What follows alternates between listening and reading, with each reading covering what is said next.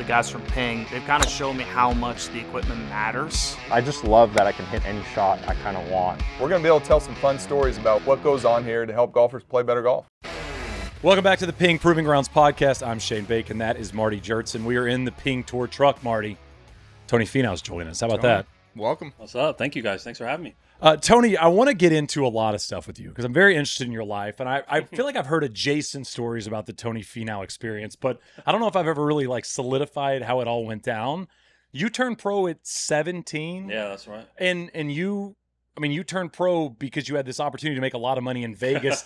Were you playing competitive golf? How did that whole thing go down? Yeah, I was playing competitive golf, but I wasn't playing professional golf. Right. I was playing junior golf. I was 17 years old.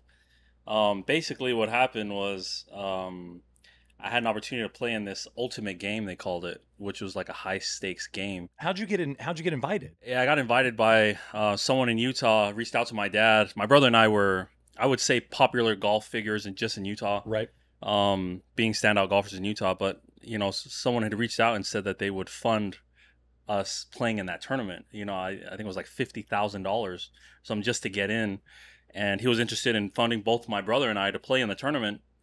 And if you get to the final 12 guys, then you have to make a choice at that time if you wanted to win the $2 million, which is at the end of the tunnel if you won the whole thing.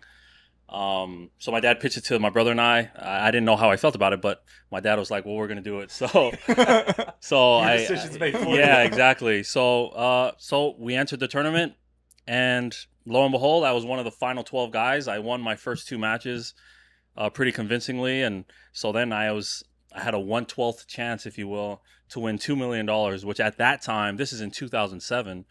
We're playing for $2 million now, but Right. This is, we're almost talking 20 years ago now. The PGA Tour, the end of the season wasn't winning that Yeah, much exactly. money, right? So obviously a lot of money. I didn't come from money. And so basically, when we were faced with that choice, I had already verbally committed to play at BYU, play college golf at BYU. So my dreams and everything were to play golf, but I knew I wasn't ready to play professional golf. I wanted to.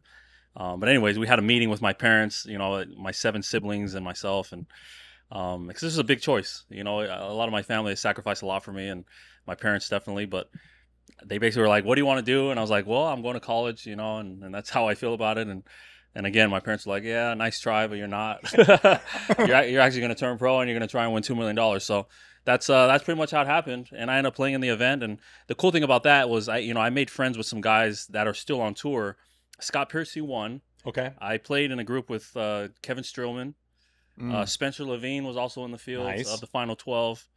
I'm missing somebody else that's a prominent figure out here. But anyways, I made some friends there. But after that, I was on my way, and it's been a heck of a journey. Being 17 years old, playing For $2 million. Yeah, playing for $2 million is one thing. And then my life, I had to mature fast as a 17-year-old. But that's the story of me turning pro. When you get to 12 and you're having these, as a 17-year-old, you're having these pretty intense conversations with your family, I could only imagine. What was the level of pressure you were feeling, knowing that if I can go on and win this thing, it's going to change my entire family's life forever? I'm assuming that had to have weighed heavy on the shoulders. Yeah, no doubt. I think there was definitely some pressure there. I look back now, and but it's all grooved me to be the person and player that I am today. Again, coming from very little as far as financial status, that was an opportunity to kind of take our family out of the hole and move forward in life. But all those experiences early in my career just molded me into maturing and being the person and player that I am today. Tony, what else was there between that event and getting to the tour that we didn't see on Netflix? Because I don't know about you, Shane. I love watching your story on Netflix. What else was in there, man? I know we played in some of the same mini tours for a while, seen your name around Arizona Golf, a lot of Monday qualifiers, the big break. What else was between there on that journey? Yeah, all of that, but basically 6 years of mini tour life and mini tour golf, and in those 6 years, I got married and had 2 kids in that time frame. So a lot happened in my personal life. A lot happened in my professional life. I was trying to, every year I went to qualifying school and failed. I went through qualifying school 6 years in a row and never got through second stage. I would get through first and not get through second. I wouldn't even get through first one of the years. I would get through first again, not get through second. So Yeah, but in 2013, I finally got through qualifying school, and I'm asked all the time, like, what's your greatest accomplishment in golf? I get asked all the time now, having won, PGA Tour events and done some pretty cool things.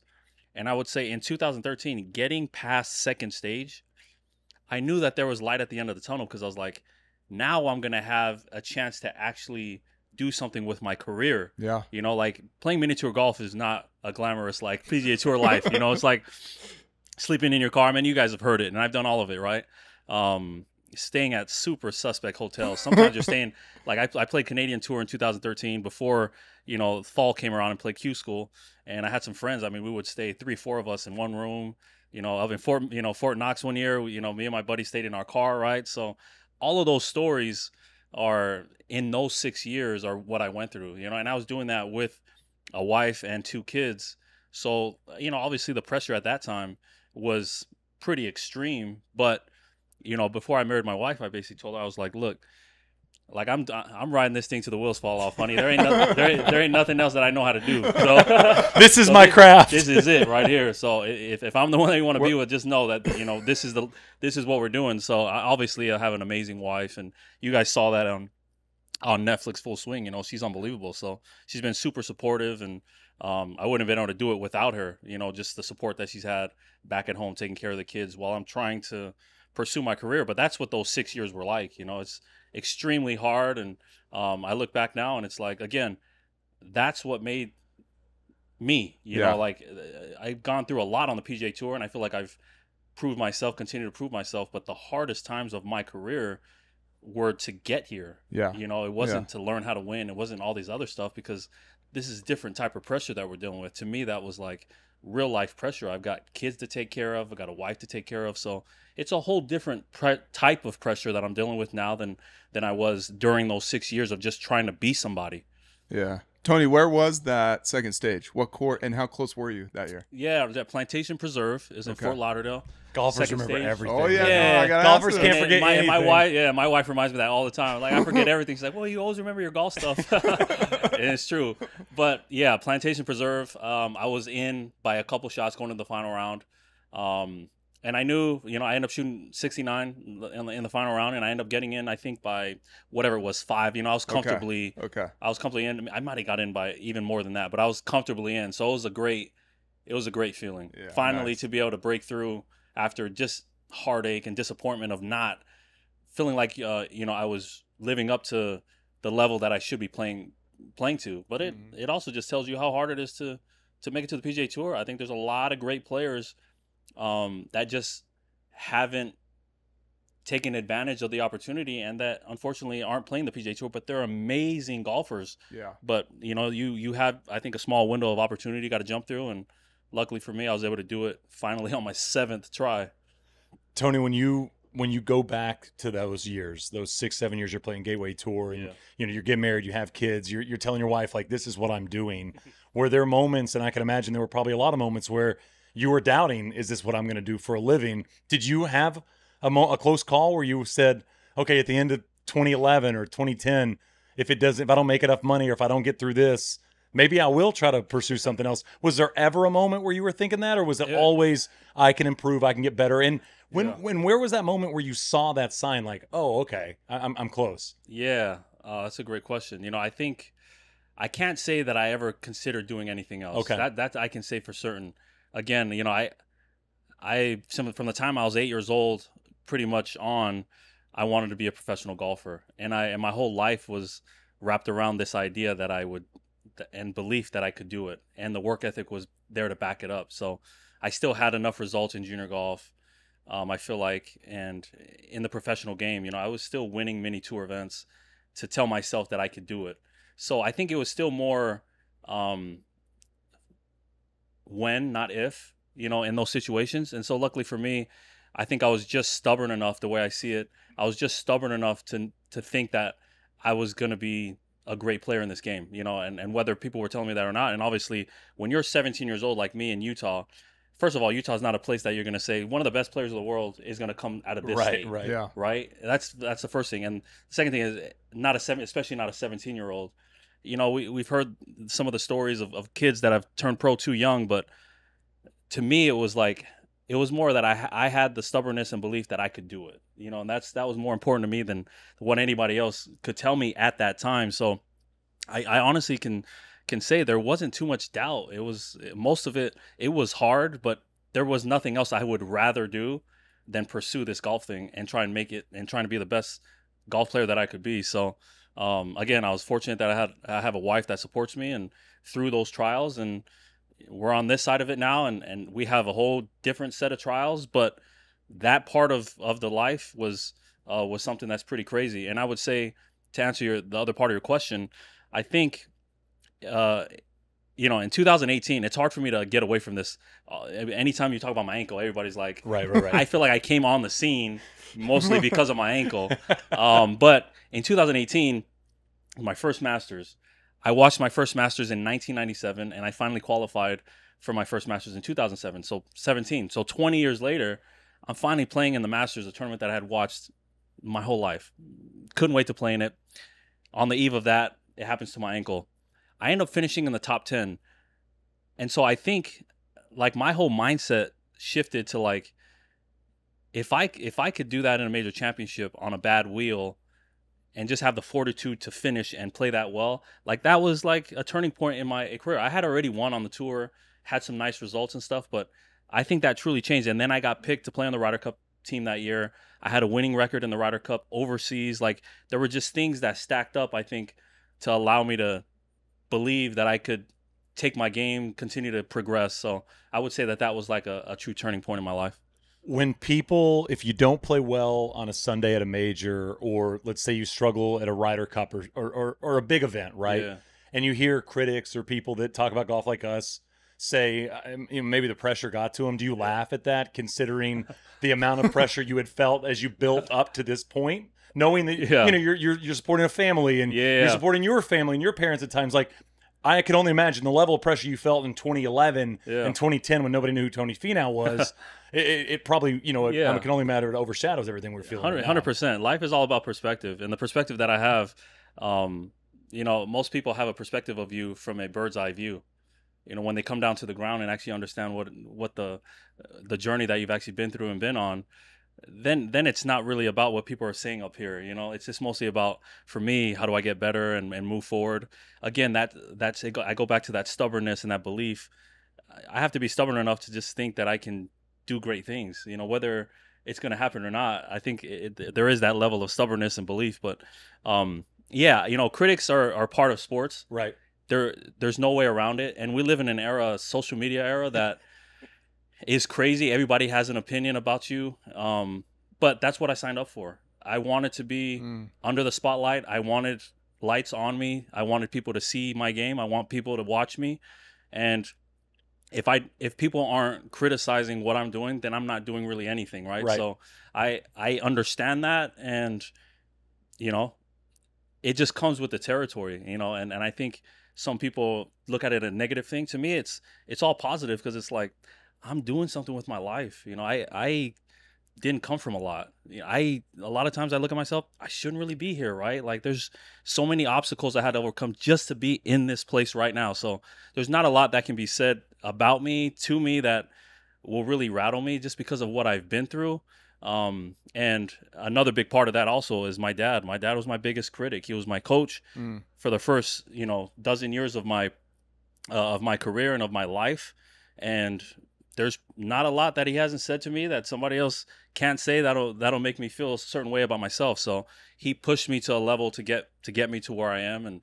And so, you know, you try to stay bulletproof through it all as much as you can. We're only human. You know, I'm going to hear things that I don't want to hear about myself. I'm sure I'm going to hear things people tell me of things that I can and can't do, but it's part of this experience that I'm having through the journey. And it all just is part of the process of being better and becoming better.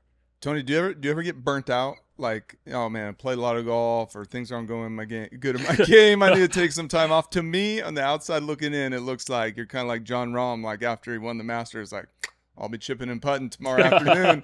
And when when you won in Mexico, we saw that video you out caddying with your kids after that. I mean, is it just golf junkie, or do you ever get burnt out and need to take a little breather? No, I love playing golf. I enjoy playing it, and now that my son plays, it's hard for me to not be on a golf course. You know, and I'll even say to myself, you know, I'm not going to play this fall. You know, and then my wife's just like rolling her eyes, like, here we go again, right? You know, I enjoy playing. I enjoy the competition. I enjoy the juices and what it brings out of me. And so just for that purpose, and I fell in love with this game playing in the evening with my dad and my brother with nobody else around. So I think I truly respect the game for what it is, you know, and the challenge that it is and the beauty that it presents at every turn and the tragedies that it, presents. I truly enjoy the game. I can't say I'm like a swing junkie, I'm studying golf swings and I know that much about the history of the game, but I truly love playing golf, like I enjoy it. I'll take some time off when I feel like I do need to, and sometimes it's more of a mental thing than physical. It's not like I'm tired physically. It's like I could use a few days off, just to reset my mind, because when you do it for a living, there's a whole different vibe that comes with it, and if you don't have the same perspective that you've had since you were a kid of just trying to enjoy it, so sometimes you just have to take a few days off and recognize the blessing that it is to be playing the game, and then you get right back after it. Yeah. You talk about playing golf with your brother and with your dad growing up, and you say you love the game, playing golf. I mean, you play competitive golf. You got fans out there. Some say normal stuff. Some say not so normal stuff. You have to deal with all of that. Is your happiness on the golf course now playing with your son? Is that when you're 10 out of 10 in terms of loving the game? Yeah, no doubt. My happiness is being with my family, no question, no matter what we're doing. But being on a golf course with my son is the greatest time. I think it's the coolest thing that he loves what I love authentically. Like he's been around the game since he was a baby. I have some great pictures of him sitting on the range with me while I'm hitting in the mini tour events, right? I mean, whether we're in Chicago, driving through Illinois, a lot of these mini tours we were playing, he would just be sitting right next to the golf balls while I'm grinding away. But he's been around the game his whole life. So he just organically, I think all of our first heroes are our fathers if they were around. I was the same way, and so my oldest son is the same way. He grew up watching me do this golf thing, and so organically he's now loves the game. He plays in tournaments, and it's some of the greatest moments of my life just being out there playing with him. And it's almost like deja vu. I was with my dad, and now it's kind of like a full circle moment. It's weird, by the way. I just want to say this: being a parent, when you still feel young, and then you have moments where you're like, I'm doing this for this person. Exactly. Like, and you recognize, and sometimes you're like, I'm not supposed to be this old. Like, this kid's looking at me. It's just so strange that it does actually happen like that. Happens quick, too. That's Tony, right. Are you more nervous if, let's say, you got a 12-footer to win a tournament, or you're spectating your kid and he's got a 12-footer to win the tournament? Yeah, I'm a lot more nervous watching than I am playing. You have more control over when you're playing. You don't have any control when you're watching. So I definitely felt that. I get asked that quite a bit when I'm out watching, and people ask me that, and there's no question. I'm way more nervous watching my son than I am playing. Tony, you're 52nd on the PGA Tour this year in driving distance. We all know your golf swing. We all know it's pretty short. It's been built for efficiency. Yeah. If you wanted to be number one in driving distance on the PGA Tour, could you be? Yeah, I could be number one if I wanted to be. Do you have that swing? Like, is it still there? Yeah, my accuracy would go down quite a bit. But if I only had the goal of being number one in driving distance, I 100% could be. But I'm more interested in scoring and playing within myself than I am in driving. Driving the golf ball. I'll let it go every now and again, but most of the time my swing is just more about efficiency than it is about power. When did that switch? When did you realize that you needed to be more efficient with the golf swing? I mean, you're a big guy, you're a strong guy, you're tall, you can obviously get it way out, you got long arms. Yeah. But I mean, the golf swing, a lot like John Rahm, who I know you play a decent amount of golf with, there's efficiency built into that golf swing way more than everything else you'd want to maybe chase. Yeah, no question. I found it out right after my first year on the PGA Tour. I got away with hitting it offline on the Corn Ferry Tour. And playing out of the rough. You could play out of the rough on the Corn Ferry Tour. I learned real fast you can't play out of the rough and compete at a high level on the PGA Tour. That was the difference. This rough is thick. Yeah, you actually sometimes had to hack out and you can't hit the green, right? So after the first year, I could have been dead last in driving accuracy. I think I was either first or second in distance and almost dead last in accuracy. So my coach, Boyd Summerhays, and I attack that. And he was straight up with me. He said, look, if you don't learn how to drive the ball straighter, Tony, you're just not going to be a great player. You know, you can only play so well from where you're playing from. You're playing as good as you can from the places you're playing from. And I grew up scrambling. You know, that was the good thing about hitting it offline is I always hit offline since I was a kid. I hit it far, but I hit it everywhere. Yeah. So I learned how to scramble, but I needed to hit it in the fairway to compete at a high level. So that's why it wasn't intentional that I shortened my backswing. It was just I started to hit a little low fade the second year, the third year, and I ended up learning like, oh, I think I still hit it far enough and I don't have to worry about smashing it every hole, right? So my mindset started to change throughout the seasons on the PGA Tour, and that's pretty much it. And now it's brought me to today where I just try to continue to learn and groove my action. Marty, I know you're obsessed with like the golf swing and diving into golf. Yeah, I know you're an athlete and you're a sports fan as well. When I watch Tony hit drives, it feels like LeBron level. You know, LeBron jumps in the air, he's going to lay it up, and then he finishes around the rim, or like Judge. Yes. You know, Judge kind of makes a pretty good swing at a ball, and all of a sudden it's in the upper deck. Totally. Just that like flick motion that Tony has at the golf ball doesn't feel like it's going to go 320. Yet it still obviously has the ability to go 178, right, that's 180 ball speed. I mean, it's still plenty far for PGA Tour standards. Yeah. It was fun a couple of years ago. You were having fun in Utah, cranking some up. Oh yeah, carrying some about 400. Right? Yeah, so that's right. It's still in there. Oh yeah, it's still in there if you need it. But it's a good example of there's that. To play the type of golf which is your goal and you and Boyd worked on, there's a sweet spot there. Like you only need to hit it far enough, and then it's about managing it. And you guys really, traveled that journey really well. One of the things, Tony, from your stats, I don't even know if you know this or not, is that you are the best player in terms of like proximity to the hole, strokes gained from the rough. Right. So, you talked about growing, kind of scrambling and scoring. What do you think gives you that advantage? Long arms? Do you think it's like your swing plane, your speed? Do you think you read the lies well? Yeah, I would say it's the last one. I read the lies really? well. I think. Yeah. I know I have not know exactly, but I have a good understanding. I think how the golf ball is going to come out just by looking at the lie. Yeah. And getting over it. So I didn't know that stat. I can't say it's super surprising though, but mostly just because I grew up not hitting it straight. So I think I had to learn how to hit it out of rough. Not that it was PGA Tour rough, but I did learn how to hit out of long grass and how to escape, hit under trees and work the ball and stuff like that. And I had to because I didn't hit it very straight. So, but it's worked out to my advantage because now that I hit it straighter, I'm never concerned when I hit it offline because I know how to recover. I've been doing that since I was a kid, right? Mm-hmm.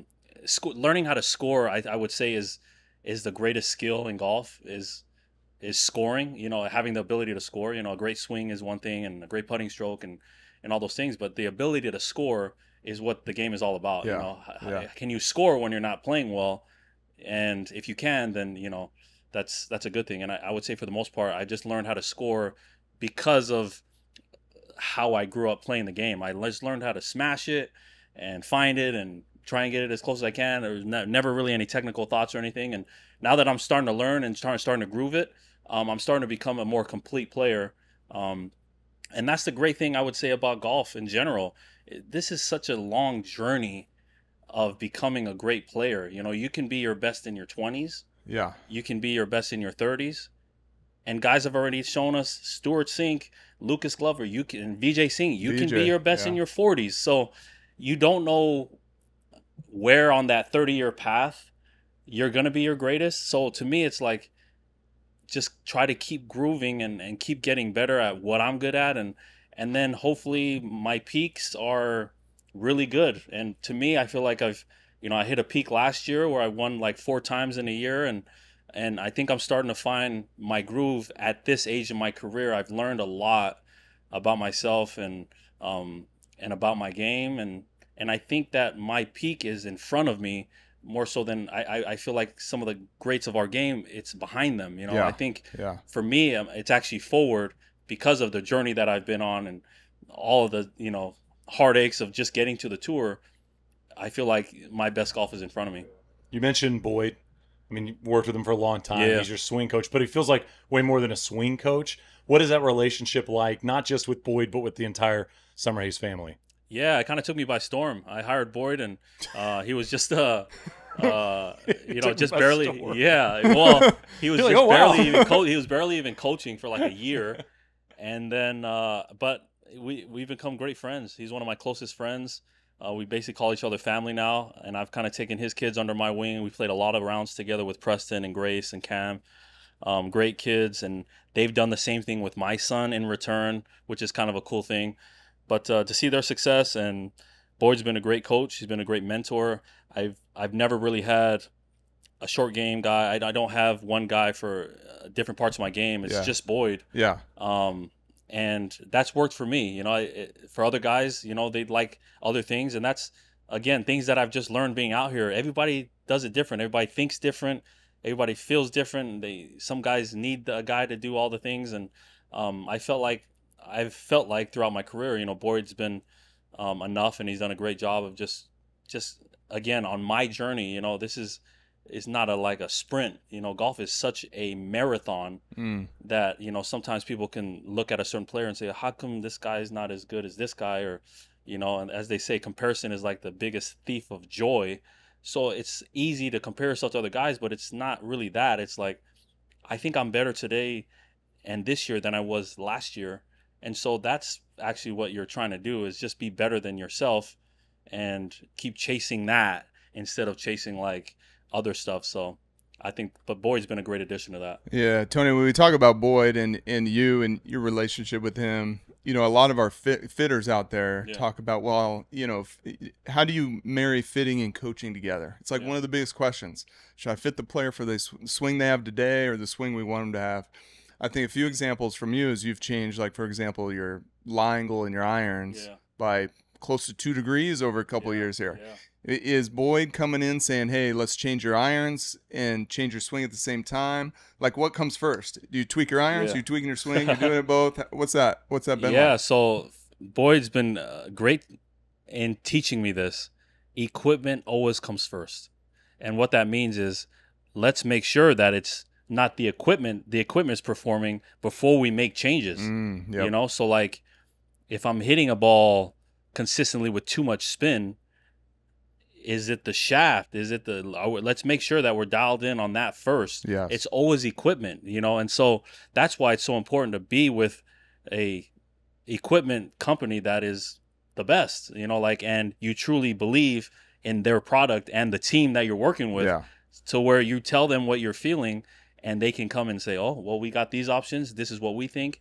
And work with them, right? And that's where Ping has been amazing for me. I've been with you guys since 2017, and it's like a family vibe. You know, I'm very comfortable being open with you guys. Hey, my driver is spinning right now. You know, and just a couple of weeks ago, I had this conversation with KL. You know, I was like, a little bit spinny. I may not be swinging as hard as I was a couple years ago when we had this shaft. So maybe I can try a couple other shafts, right? So equipment is like at the very top, and that's where Boyd has taught me a lot, because again, just coming from not a lot, and I think whatever there was, I played.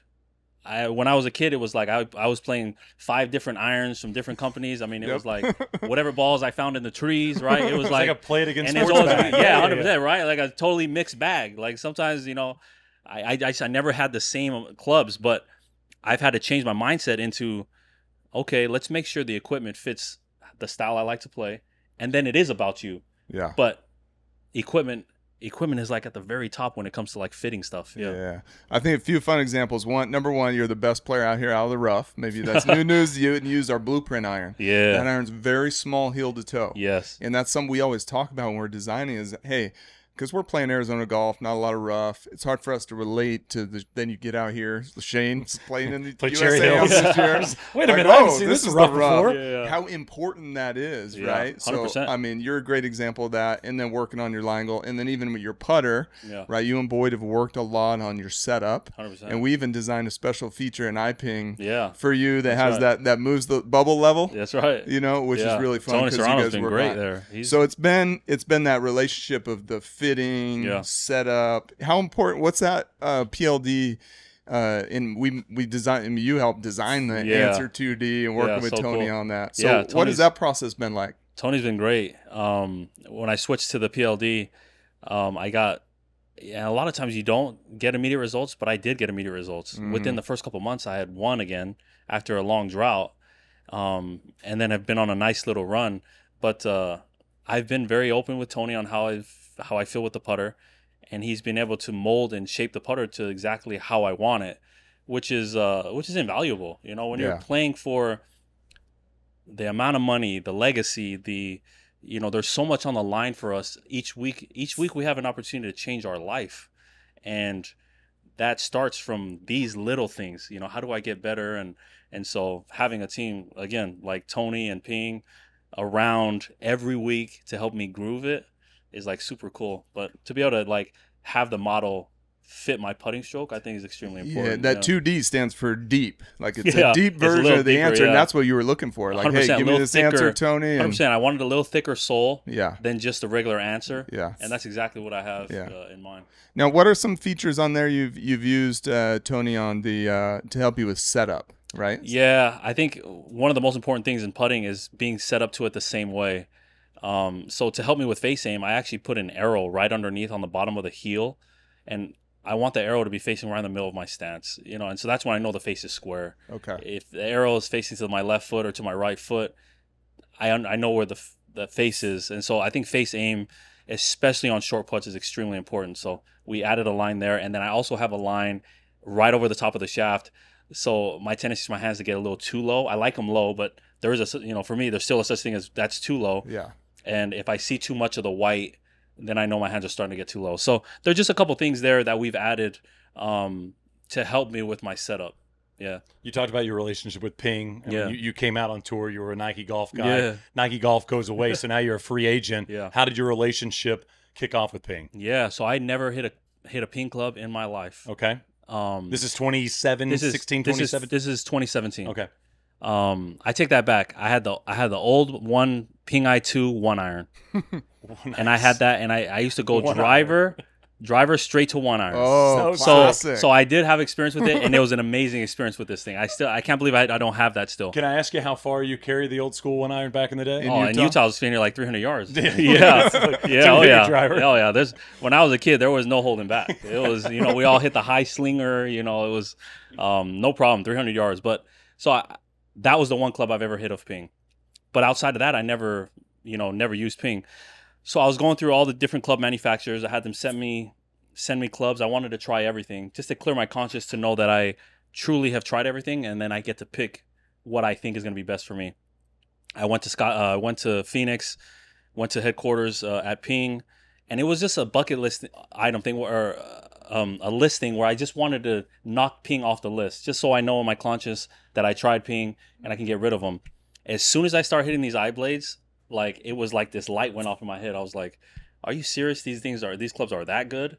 So then I hit the woods, then I hit the driver, and I was like, all right, this is unbelievable. Like, so I didn't try any. I knew right there. I said, I'm playing Ping. So I played eye blades for the rest of 17, and then the rest of 18. And at the end of 18 is when they came out with the blueprints. And I put the blueprints straight in, and I've been playing the same set of blueprints since 2018. So it's quite a cool story that way, where I truly did try almost every club manufacturer, and for me, Ping was the best. Yeah. Tony, I don't even know if you know this, but you also helped kicked off this idea where anyone who gets fit at Ping now marries their golf ball to their driver. Because remember the G400 Max driver? Yeah. You hit that thing awesome. Yeah, I did. And but I remember that story where it was spinning a little too much. Yeah. And instead of changing the driver, because you didn't want to take loft off it, that's when you started playing that left out ball. That's right. So we actually kind of used that as inspiration. Oh, nice. I started personally using the left out ball because it's the same thing, but we use that as inspiration. Now everybody marries ball and club together. Yeah. Thanks to you. I love that. Oh, well, good. Happy I could help. Maybe ask for a bonus at the end of this year. Maybe ask for like a slight contract bonus. Hey guys, if you guys just a little bit more, you talk about your best years are ahead of you, Tony.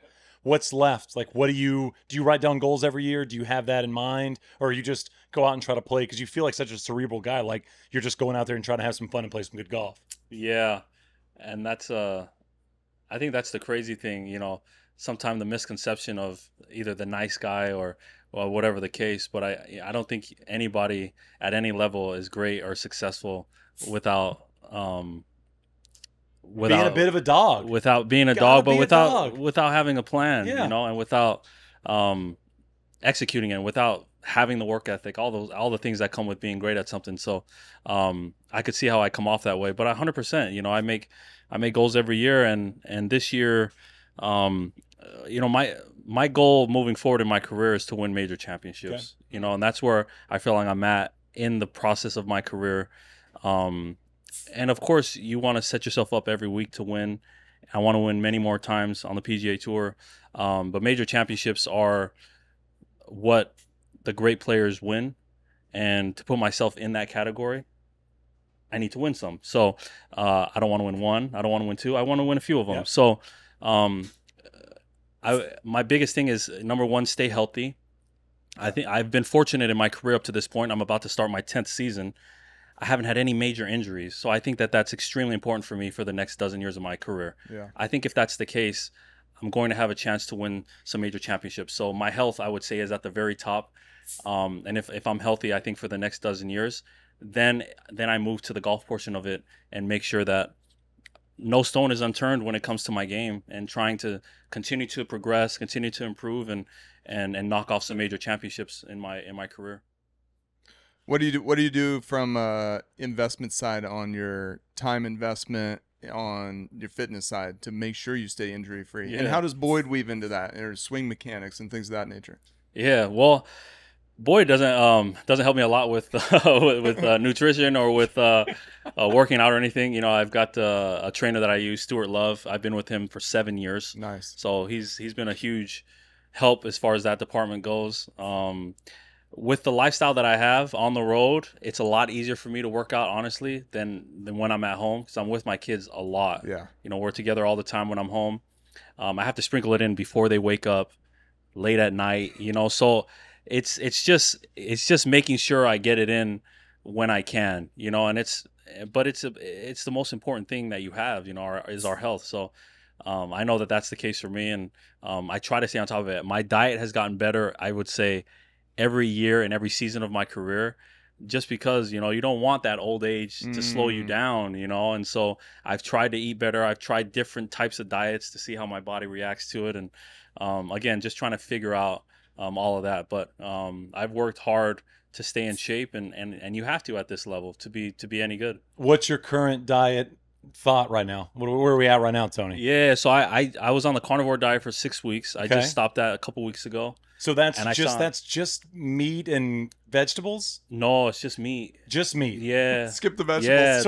Yeah. So real quick, what is a breakfast? Like, what's breakfast? Yeah, so I would eat I only had 2 meals. Okay. 16. So for breakfast, I'd eat a 16-ounce ribeye. Okay. About 3 strips of bacon, and either like a chicken thigh or like 2 or 3 eggs. This is awesome. And then I would only eat beef jerky throughout my while I practice. And then at night, I'd have like maybe some lamb chops and like a couple strips of bacon. Yeah. And then true carnivores, there's like levels to this, and I don't want to get too deep into it. Right. True carnivores only eat beef, which is from the cow. Gotcha. And they'll eat nose to tail, meaning everything. Okay. I'm not extreme like that. I thought it was hard enough just to only eat meat, you know. So I'm fine with, you know, adding pork, and I ate lamb, and I ate chicken and fish, you know. So I was kind of the next level down from the extreme carnivores. But I thought there was a lot of great things to it. You know, I lost 12 pounds, but mostly you cut out carbs, and vegetables and sugars, you know. And so I thought it was great. I took what I liked from it, and am now into a different phase where, you know, I like fruits way too much to just totally get rid of them. I think it's the greatest source of sugar that you could have. So I've now added fruit and some vegetables back into my diet. But it was a good diet while it lasted. I thought it had some great benefits. Is it easy for you to stay disciplined with that stuff? Are you good about that? I am pretty disciplined when it comes to that, because I truly want to understand if it's working for me or not. Yeah, I want to see what's really happening to my body. If I'm not disciplined enough, I'm not really going to understand if it's actually working. Totally. So for 4 straight weeks, I was hardcore carnivore. For the 2 weeks after that, I added fruit because I actually felt like I had to. Like I think my sugar levels, my glucose, and this is, again, I was in the middle of the season. Like, I probably shouldn't be trying this stuff like that and being that disciplined, but there's never really a good time to try it. You guys haven't had an off season in 25 years, so now you're about to have one. Exactly. So good news. I'll take some time off this fall. It's one of the fun things I've loved, Tony, about having you and other players on is how much you guys do experiment. Yeah. Like, you know, it's like self-experimentation, whether it's on diet, routine, swing, training aids, you name it. You know, you got to take a little bit of risk once in a while and experiment. And I would say guys aren't scared to change. I think they truly know. Again, they're stubborn enough to know how good they are and great at what they do. And if they think something is going to be better for them, then they're not scared to try it. Tony, how's the sneaker collection? It's pretty. Is it extensive? It's pretty good. It's not that extensive. I do have a pretty nice Jordan collection, but it's mostly AJ1s, high tops and low tops. Okay. Some 5s, some 11s. Because I only collect the ones I'm actually going to wear. Yeah. You know, I'm not like a Jordan guy where it's like I have the 1 through 13 and, you know, all the different colorways. I actually get the shoes I wear. Right. So yeah, but it's pretty solid, you know, thanks to Nike and Jordan. I get shoes for free. So it's kind of nice. Tony, you're the man. We appreciate you taking some time. Keep crushing it. Fun to watch, fun to listen to you chat about it too. I mean, what a unique journey. It's been fun to watch. You know what I'm excited to see too? I'm excited to see Preston playing golf with you and Rom all the time. Yeah, exactly. What it's going to look like when he turns professional. That's right. Very different journey, but we appreciate the time so much. Thanks for having me. Thanks.